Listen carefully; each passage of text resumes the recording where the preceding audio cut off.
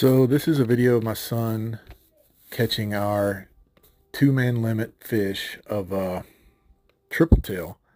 We have a very healthy tripletail fishery where we live, and as you can see, he's tossed his bait out. He's trying to pull it right in front of the tripletail's face, and you can see the fish go down and chase after it. So he's got his bail open right now. He's looking at me, waiting for me to give him the word, and we're just going to wait a second and let him eat. Just let him eat.